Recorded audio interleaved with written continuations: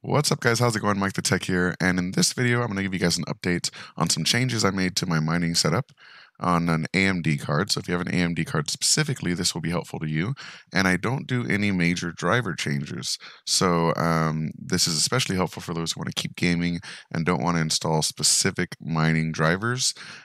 This is a way we can do that. So before we get started, if you're watching this video, chances are you're not subscribed, because 99% of you are not subscribed. If you want to click on that sub button for more tips, tricks, and tech videos like this, it would be greatly appreciated.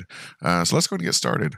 In Kryptex, the important thing is I like to run in Pro mode. So let's go ahead and turn on Pro mode and take a look here. And one important aspect that I didn't realize was as important as it really was is when you run your benchmark, turn everything else on your computer off. No games, no video running on the side. Don't even use it for browsing. Just let it run the benchmark so it can get the highest possible benchmark and algorithms available.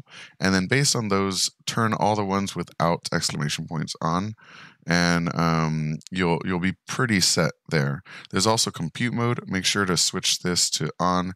That way when you exit the app, it turns compute mode off and goes back to your gaming mode. So aside from that, the major change I did was to my clocking setup. So let's go ahead and open up Radeon software. And essentially what I did is I upped the VRAM tuning to speed it up, and I lowered the max frequency in my GPU tuning. So this is essentially underclocking and undervolting slightly. If we go into advanced controls, we can see that we're only allowing up to 974. Some people have it even lower. I find that it causes some instability on my system if I have it too low, so I keep it at 974.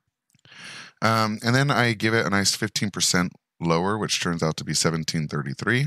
And I don't even use advanced control. I just drop it down to minus 15%, and you can adjust this to maybe minus 20 or minus 10, depending on what your results, are when you try your mining benchmarks. But this has worked out really, really well for me. And for frequency, I put it at 105% to keep it at just slightly above 1800 megahertz. We can go to advanced and set that manually. If we set it to 1800, it'll be just slightly under 1800. And then if we use the percentage, we can actually choose a percentage over however we'd like. So yeah, I keep it at 105% max frequency and minus 15% max frequency in the GPU tuning. And after doing that, my mining has gone up substantially. We can go into our desktop here, and we can see that we're at 47 here, but I've honestly seen 55 when I'm using it very normally.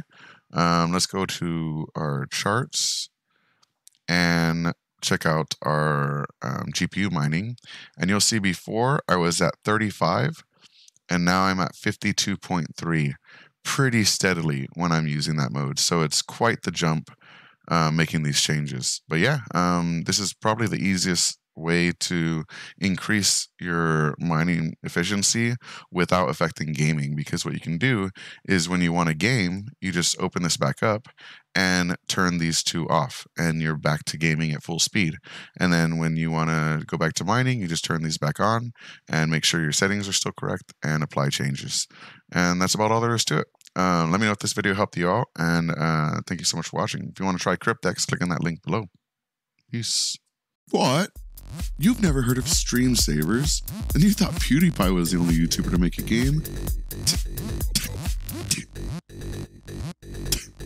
I made a game too, and it's called Stream Savers, and it's available for pre-order right now for $9.99, and that's a great price.